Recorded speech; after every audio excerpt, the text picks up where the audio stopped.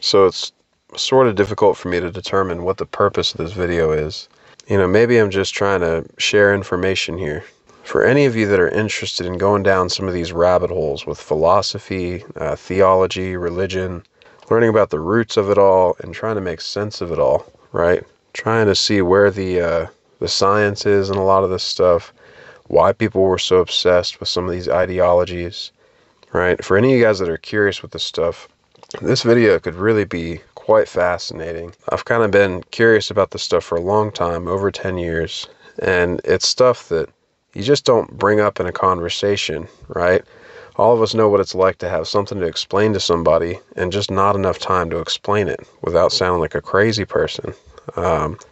So to keep this intro short, I hope some of you guys have the patience and just the interest to watch the majority of this video.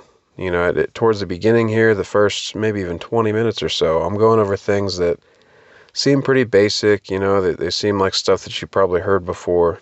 But after that, I promise you the climax is later in this video.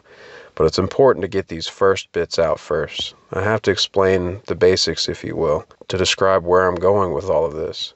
So, for those that have the patience to listen to it, I think you're really going to enjoy it, especially when we start talking about the stars and I start kind of teaching you guys the night sky.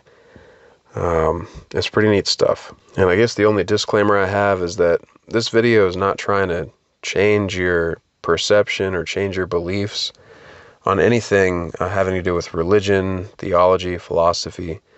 Again, I'm just simply sharing information. Now, if this information does change your perspective on some of that stuff, then so be it. But again, don't get mad at me, because this is definitely some stuff that makes you question what you've been taught. This can put a lot of things into question, although it answers many, many questions. And I believe that it'll clarify a lot of this stuff for you guys. It'll clarify the roots of religion, theology, and philosophy all into one nice little package. And you'll never look at this artwork the same. It'll jump right out at you. So let's get started. Now, to begin with all this information, we're going to start with one of these really old atlases, right? These really old maps of the Earth. I believe this one's from the 15 or 1600s. This one's pretty rare and super old, which makes it that much more juicy for this information that I'm about to share with you. So, on this map, I think we're pretty familiar with what some of these lines represent. So the main bold line that's running straight across horizontally is obviously the equator of the Earth, right? You have above that, slightly more faint, written above it, you have the Tropic of Cancer, right? And below that, you've got the Tropic of Capricorn. Now, you have in the middle this sine wave, okay? This sideways S-looking line. That's actually the path that the sun takes throughout the year, the path of the direct sunlight on the face of the Earth as we change our seasons. Now, also, which makes this even more interesting, is that a lot of these little pictures, the artwork around the map, these appear to be constellations. So one that really stands out, it's pretty obvious, is Aquarius. This person with this pot of water here, dumping it out, right? And I know that's Aquarius because to the right of that you have what looks like a giant whale, okay? That whale is Cetus, or the sea monster, another constellation. Right here lined up in the middle, when the sun crosses the equator at September 21st, okay, that's the fall equinox. Just below that, as the sun enters Libra, you have Libra. You have Lady Justice. She's got the sword, the book in the other hand, okay? Down here to the bottom right, you've got a lion laying down. Next to him you have a bull, right? That's Leo. The bull represents Taurus. You've got the lamb or ram of Aries as well. Coming up here to the north, you've got Aquila or the eagle. You've got what looks like a fire-breathing dragon. I believe that's meant to be Draco, the dragon constellation that circles the North Pole. Naturally, he would be up at the top of this picture. along with the chariot, right? The charioteer. So, in this big map, you've got clear attention to the path of the sun. You've even got that sun picture right in the middle. And then you've got the constellations surrounding the Earth, all the way back in the 15 and 1600s. So here's an easier way to look at that sine wave pattern, right? When we hit the spring equinox at March 21st, we say that the sun rises in Aries, okay? Then, as we progress throughout the year, when we go through Aries, Taurus, and Gemini, our 3 spring months, the sun rises then at June 21st at the furthest north point compared to the equator. We call that the Tropic of Cancer, right? As the sun enters Cancer, it appears to go sideways for about 3 days, and then it begins its trek back down towards the equator during the 3 months that we call summer, right? Through Cancer, Leo, and Virgo. By the time we get to September 21st, the point back at the autumn equinox, right in the center here, the sun appears to line up in front of the constellation of the Scales, or Libra. September 21st, lining up in Libra, this represents the fall months, okay? So we have Libra, Scorpio, and Sagittarius as the rulers of the fall months. This is when the days start getting shorter than the nights in the year. So down here at December 21st, the sun lines up, rises at our winter solstice, enters the sign of Capricorn, the goat that's always moving uphill, just as it begins its trek back up towards the equator. By December 24th, December 25th, we actually celebrate the return of that light, or the return of the sun coming back up towards the equator. Now, knowing that the solar year starts at March 21st, if we count March as the first month, and we come all the way over to Libra, when we get to September, okay, the 7th sign, this is why Sept in September means 7, Oct in October means 8, Nov in November means 9, Deci in December is 10, right?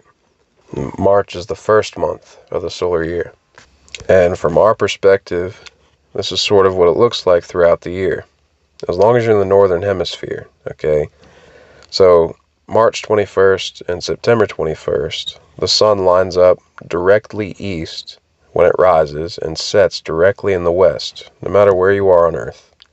Now, if this person is standing at the equator on the December solstice, okay, down at December 21st, the sun's going to appear to rise about 23.5 degrees south of east, and it's going to set at that same degree south of west. Inversely, at the summer solstice, the longer days throughout the year, where there are more hours of sunlight, the sun's going to rise slightly north of east. At the equator, it'll be about 23.5 degrees. The further away you get from the equator, the wider these 3 points are going to separate from one another. So if you go to places that are pretty far north or south of the equator, the sunrise at the solstices is going to be pretty dramatic. It's going to look like the sun's almost rising completely in the north or so close to the south that it kind of throws you off. It's kind of bizarre to think that the days are much longer the further you get away from the equator, but that's the way it works out. And here's just another depiction of that, right? Your December rays are coming from the south. Your June rays are coming from the north.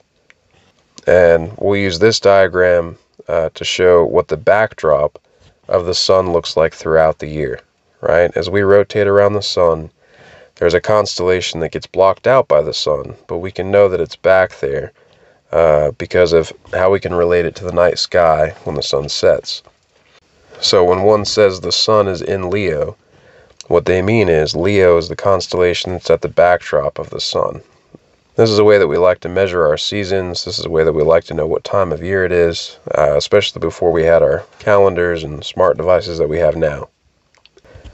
Now, to get an idea about how important these movements were to our ancient civilizations, we can understand that the word temple has the Greek word root temp in it, or out of tempus, or if you think of temporary or tempo, temp means time, okay? So the word temple refers to time. Now, how is it that a temple measures time? Well, it measures the movement of the sun, okay? So the first example here, this is at Stonehenge, and a lot of these people line up to see this. This is at the spring or fall equinox. The sun rises right in the middle, right? Then we get all the way up to summer. And then, of course, down at winter solstice, you can see everybody's got all their jackets on. The sun rises to the furthest left of these 3 points. Now, Stonehenge isn't the only place that does this. This one's pretty fun. This is in Mexico. Pretty popular pyramid, okay? Same thing. You have this rather large group of people. You can't tell with this picture, but this is a very popular thing to do when you're down there. When the sun rises, it uses the edge of this pyramid to cast a shadow that makes it appear like this big serpent is coming from the heavens, if you will, and coming to the earth. Okay? This was often a symbol for fall, right? That great, terrible serpent would bring bad weather. It would bring more darkness than light, right? This is that serpent. We're going to talk more about that serpent later on. This is Angkor Wat.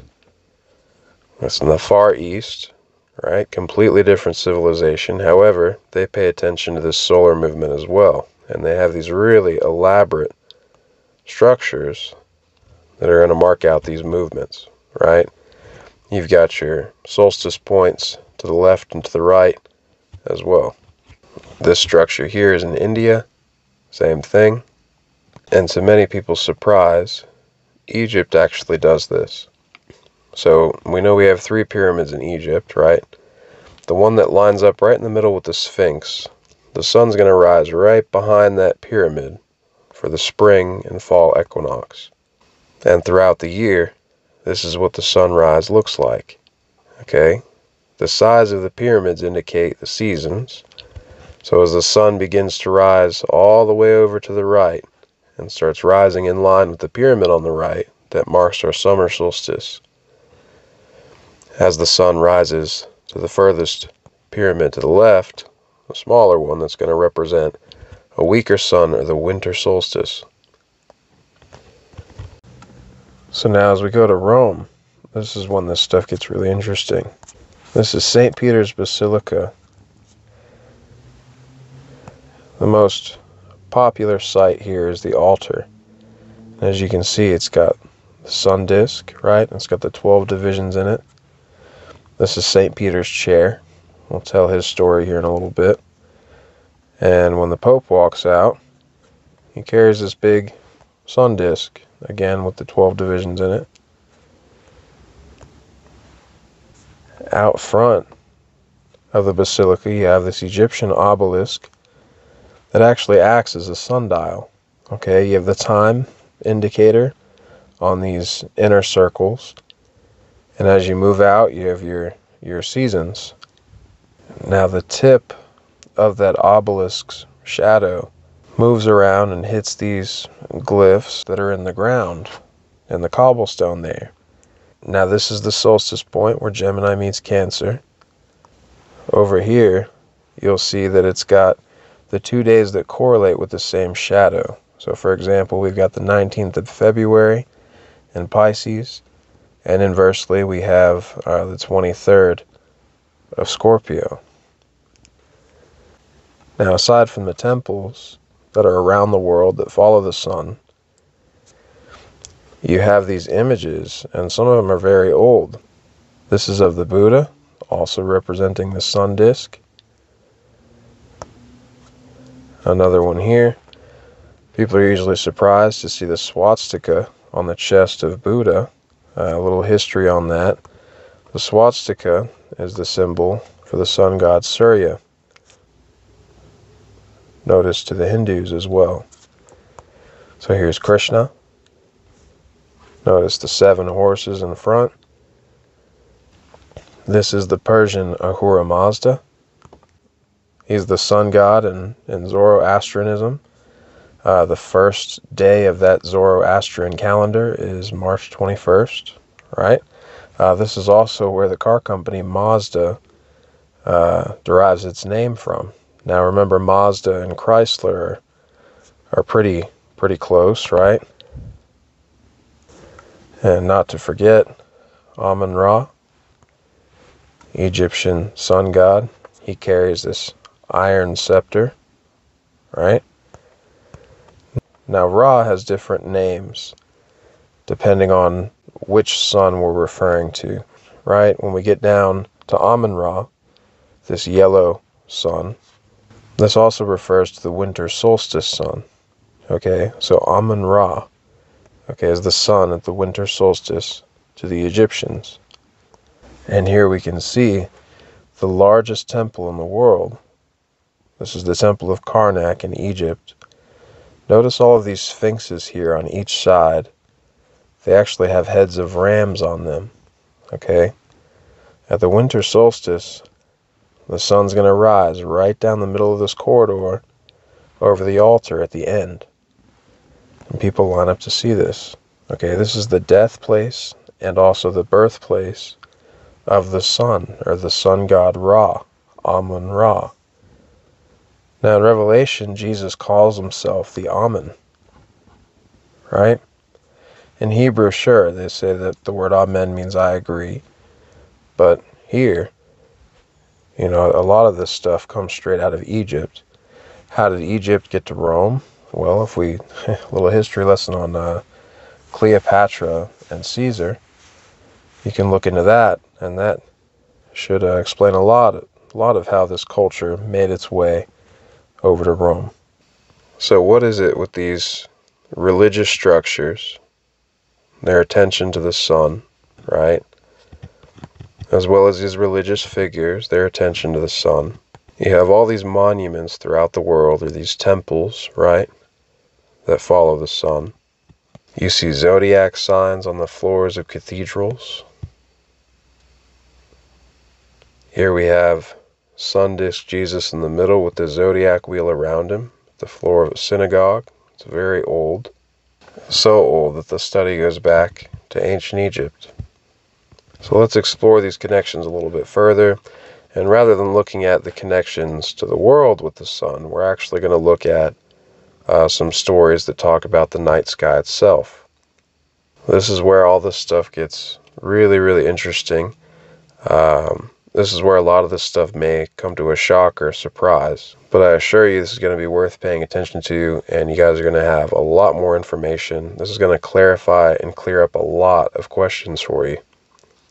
So this is an app called Star Tracker. It's a celestial viewing app. It uses the gyroscope in your device, your phone or tablet or whatever. As you move it around and you look at the night sky, it's going to tell you what you're looking at. I can also just kind of manually move this thing around. Sometimes it gets a little glitchy depending on internet connection and stuff like that. But it's a great app. It's a lot of fun, and I use it an awful lot now. So to explain this next little story, we're going to start here at Polaris. This green line is my horizon, right? So I'm looking north.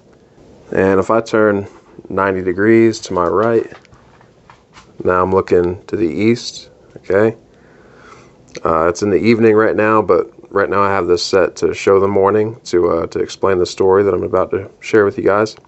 If I keep turning 90 degrees again, I look at the southern sky here, right? And 90 degrees again. This is the west. This dotted line here is the ecliptic. That's the path that the sun and the planets follow throughout the year. They don't deviate much away from that dotted line. So here we have constellations that rise in the east. They then come straight up this way. And from this point, straight up at the meridian on, these constellations are going to be appearing to set and go down under the western horizon there. The first story that I'm going to share with you guys is actually out of the book of Revelation. So now what I'm going to do is I'm going to read some of these verses out of Revelation and a few other stories out of the Bible.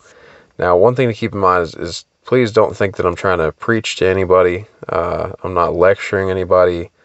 I'm just simply relating these verses to what I've been learning about the night sky, literally. So even if you guys are not familiar with the Bible, or if you never cared to read it, just look at this like it's entertainment.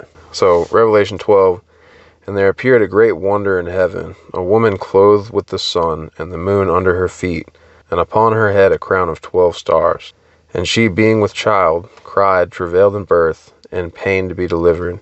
And there appeared another wonder in heaven, and behold, a great red dragon, having 7 heads and 10 horns, and 7 crowns upon his heads. And his tail drew a third part of the stars of heaven, and did cast them to the earth. And the dragon stood before the woman which was ready to be delivered, for to devour her child as soon as it was born. And she brought forth a man-child, who was to rule all the nations with a rod of iron. And her child was caught up unto God, and to his throne. Now in Revelation we have this sign in heaven, a woman clothed with the sun, and the moon was at her feet. Around a new moon, in the fall or late summer, this sign appears in heaven. Okay, she was about to give birth to a man that was going to rule with an iron scepter. That's the iron scepter of the sun, or she gives the birth to the sun itself.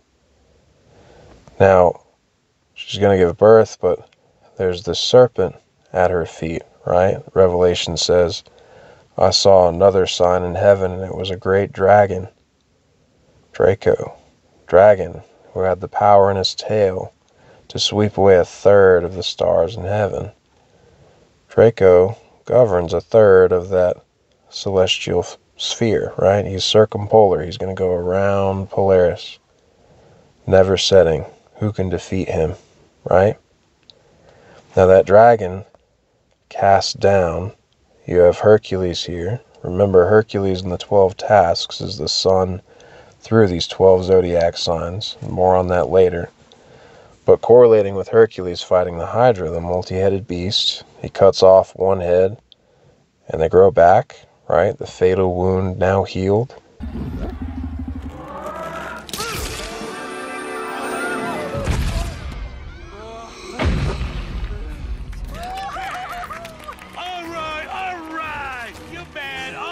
Hey, Phil.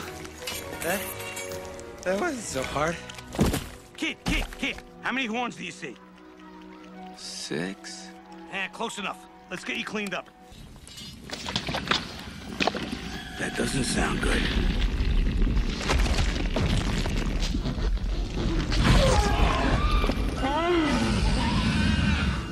Definitely not good!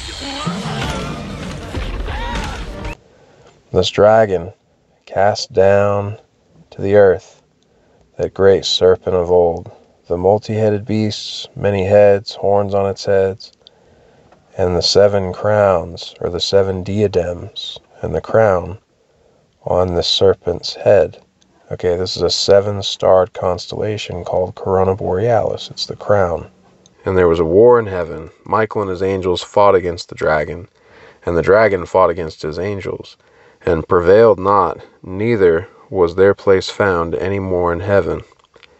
And the great dragon was cast out, that old serpent called the devil and Satan, which deceiveth the whole world.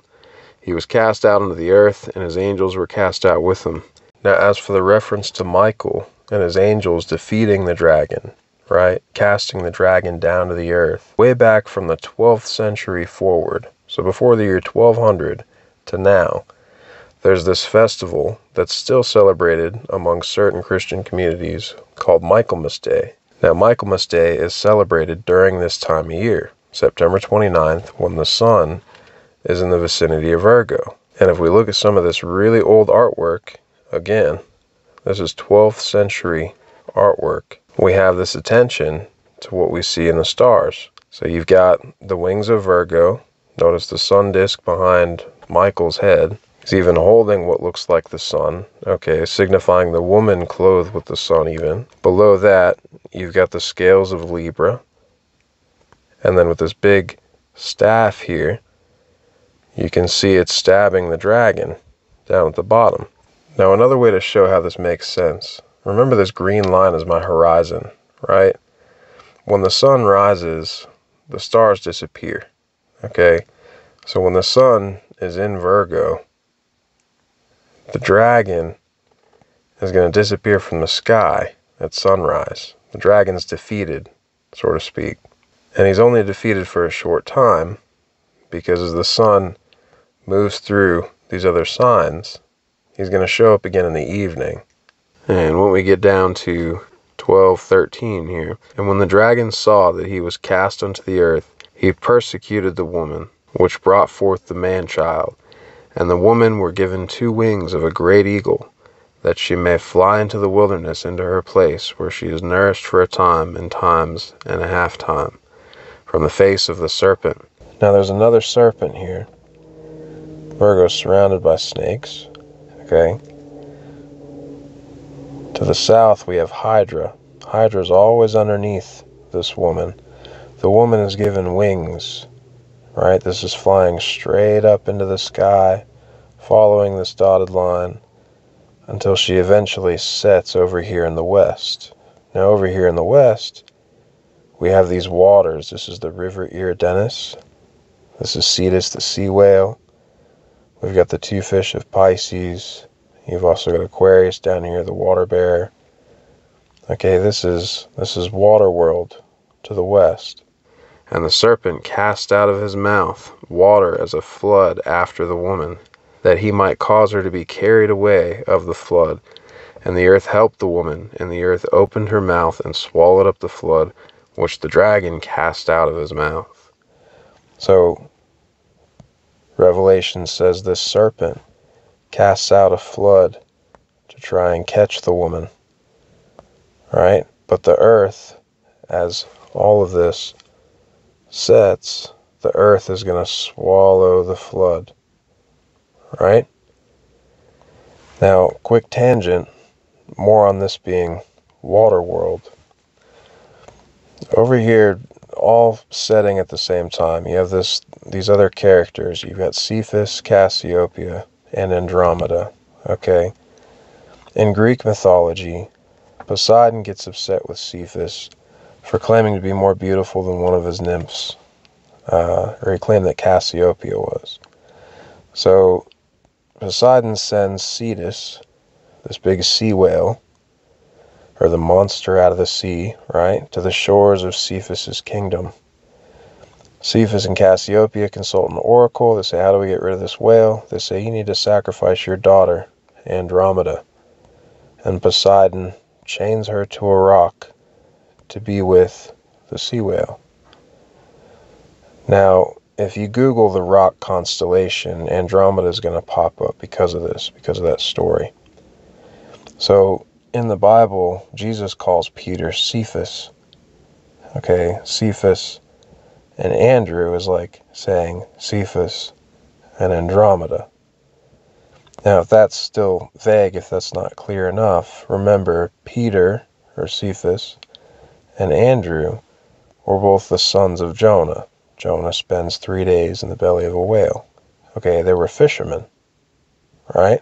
Jesus says, come with me and I'll teach you how to be fishers of men.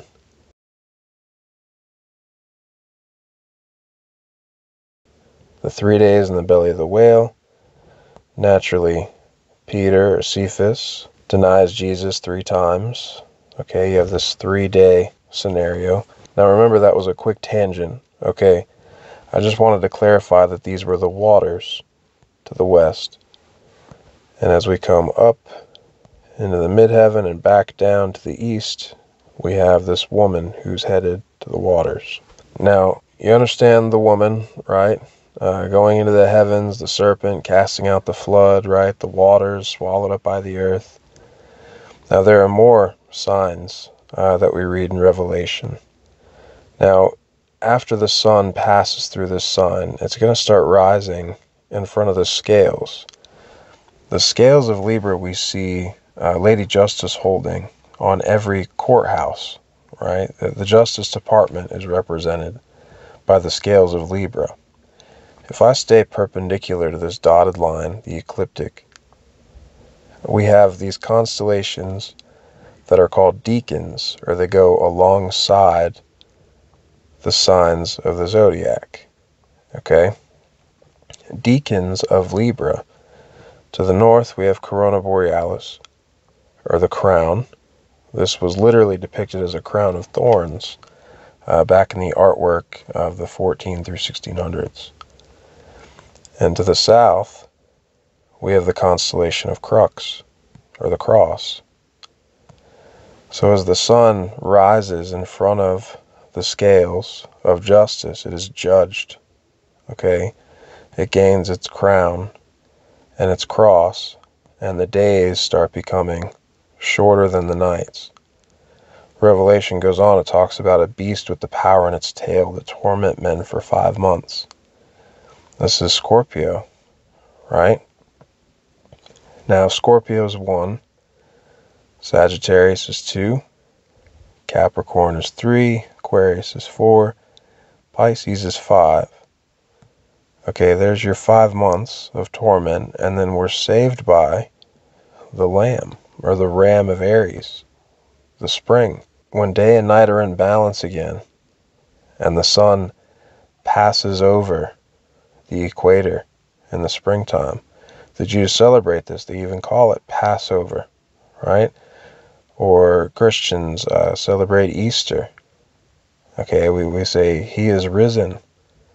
Easter is always right after the first full moon of the equinox. It's the Sunday following that full moon. Now, the Lamb, okay, Moses, as Michelangelo depicted him with horns on his head in his artwork, and we've seen this throughout the world. Moses blows the ram's horn, right? And the Jews even do this. They even eat lamb around this festival. Moses is representative of Aries. Now, Aries parts the waters. Okay? I just showed you guys how these are the waters. Aries has his foot on the head of that beast out of the sea. We're saved by the Lamb, the blood of the Lamb, as we begin a new solar season.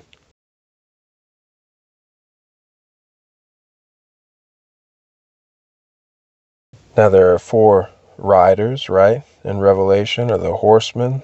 They're all carrying things. One has the scales, one has a sword. In the oldest cuneiform writings, this Scorpio constellation used to be the double sword constellation. If that throws you off, the next rider has a bow and a crown. Okay? And the 4th is death itself. Now down here in Capricorn, that is the point of the death of the sun. That's the lowest point, right? When the sun is the weakest throughout the year. These 4 horsemen control a quarter of the earth, right? 4 out of 12.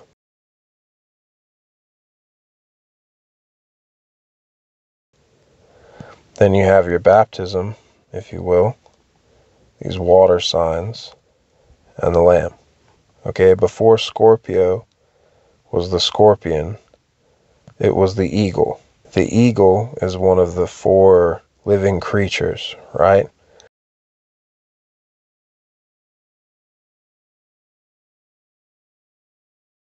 The eagle, the lion, the bull, and the man. The 4 living creatures, or the 4 beasts, represent the 4 signs that are in the middle or at the climax of each of the 4 seasons. They mark the seasons. Now that's Revelation, but I've got one more story for you. Now, as the sun starts rising in front of the man that's bearing water, if you head out after sunset, you can watch this play out in the southern sky, where this big boat starts to rise and eventually set, right? This big boat was called Argo, A-R-G-O. And we're going to bring them up a little more. If I stay in front of this boat, we've got Canis Major, Canis Minor, 2 dogs, staying on top of the boat, just looking up northward now. Now I'm looking straight up. I've got Leo and Leo minor. Further to the north, I've got Ursa major and Ursa minor. Okay, I've got 2 bears, 2 lions, 2 dogs. Okay, I've even got 2 people, the twins, but there's these animals on this boat called Argo that covers a massive portion of the southern sky.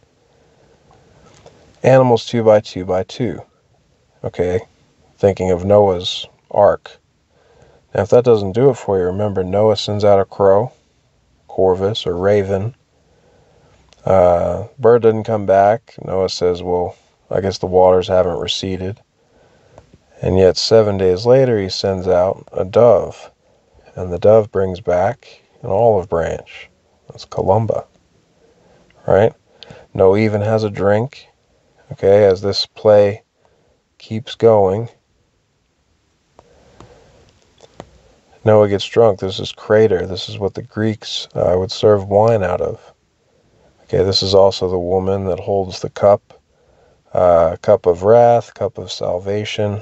Okay, now for the many references that the Bible speaks about in regard to wine, okay, Virgo is not only the harvest season, where she holds the stalk of grain, she also represents wine season, okay? One of the stars in Virgo is named Vindemiatrix, referring to the vine, the grapevine, okay? Vindemiatrix was the symbol of the harvest of the grapes.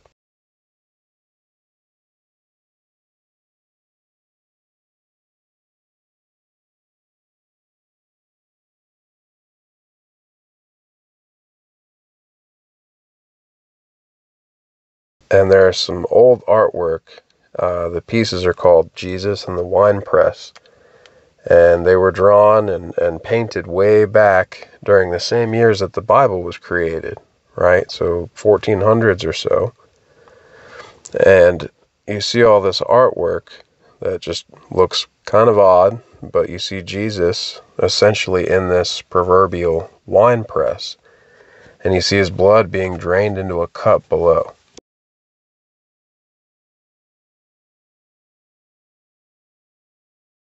So to show you what this is referring to is as the sun lines up in this sign in the heavens, right? The sign of the pressing of the wine into the crater.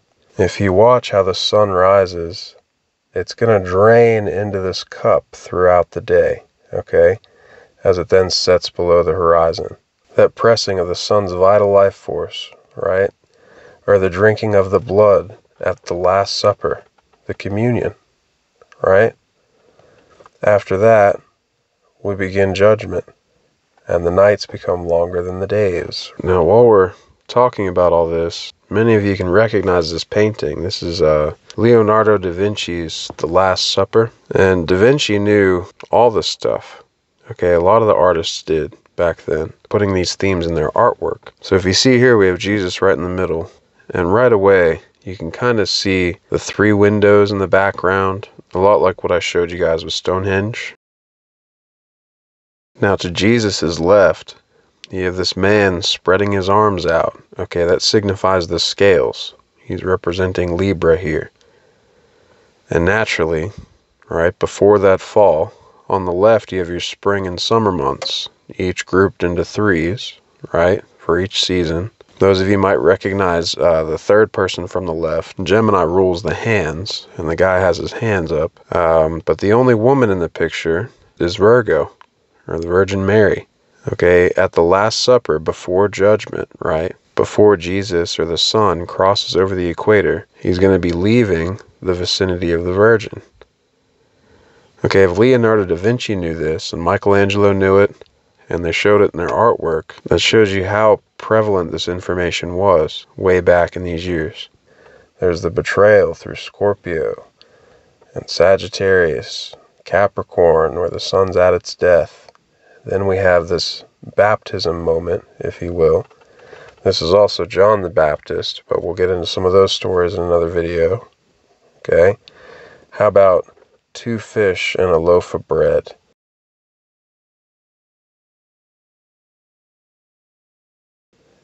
Okay, we're in the age of Pisces right now.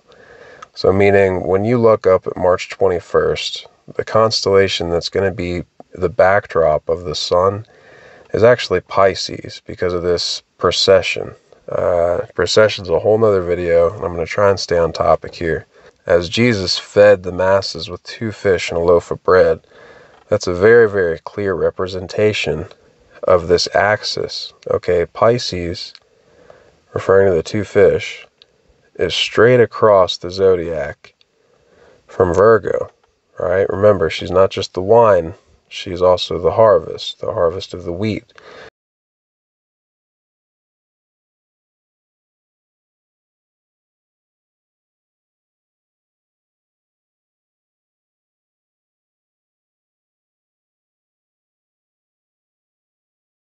To further explain this, there's an asterism. An asterism is like a slang term for a smaller piece of a constellation. Astronomers and stargazers use these asterisms just to kind of better navigate themselves around. So there's an asterism in the constellation of Leo, and it's called the sickle.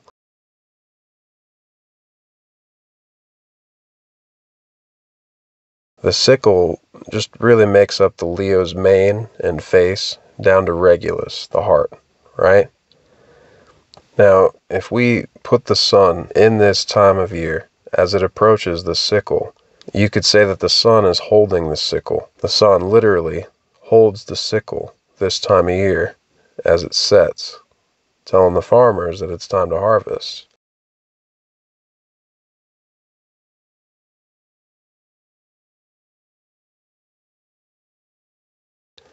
Okay, if not there, then definitely through Virgo. First the wheat, then the wine.